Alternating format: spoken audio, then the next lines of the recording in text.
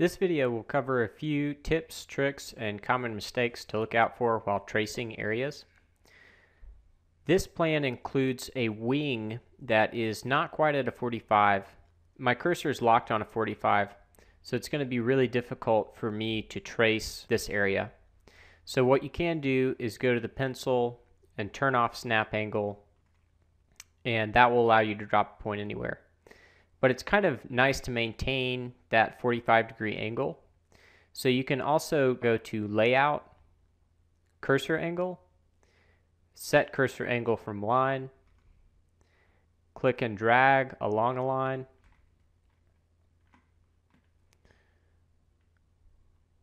and now when I open my draw cursor, you can see it's still locked on a 45-degree angle, but it's at that angle that I've set. So that's a handy way to do these odd angled wings of buildings.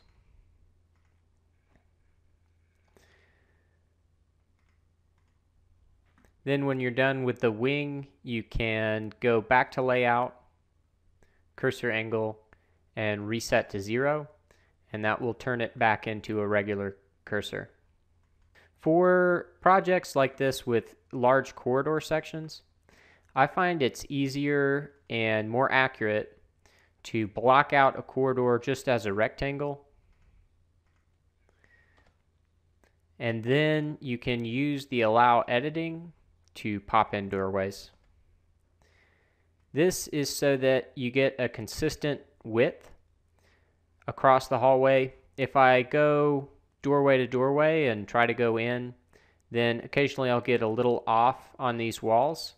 So I like to draw it out as a rectangle and then make whatever edits I need to make and drop in the doors with allow editing. One common mistake with allow editing that we see sometimes is if you have a couple points that are dropped close together and you try to shift a wall, occasionally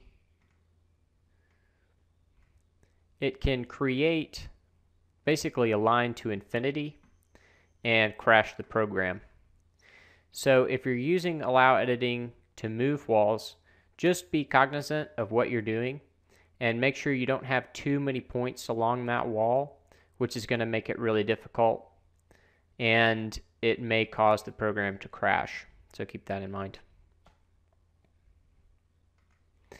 Another tip or a common mistake is knowing when to use split and when to draw rooms inside of a room. So this is a good example here. We can trace around the edge.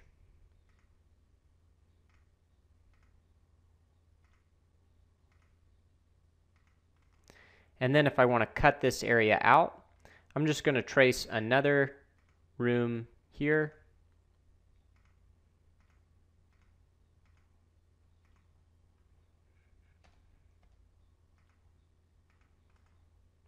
And make sure none is in that room. And if we place a material in here,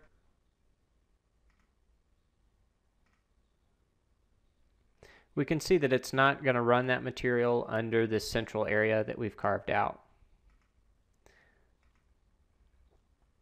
So I'm going to turn on color and turn on seams. However, if your area is touching the edge of the plan, so let's just move this over. Sometimes the system will not subtract that and it will run material underneath. So if the part of the plan that you're trying to cut out is touching the wall or the edge, you're going to want to use split to cut that out instead of just drawing an area on top of an area that's overlapped. So what you want to look out for is this overlap. If it is overlapped, use split. If it's not overlapped, if it's in the middle, it's okay to just draw an area on top of another area. So those are just a few quick tips. I hope that that solves problems before you run into them. And if you have additional questions, please let me know in the comments. Thanks for watching.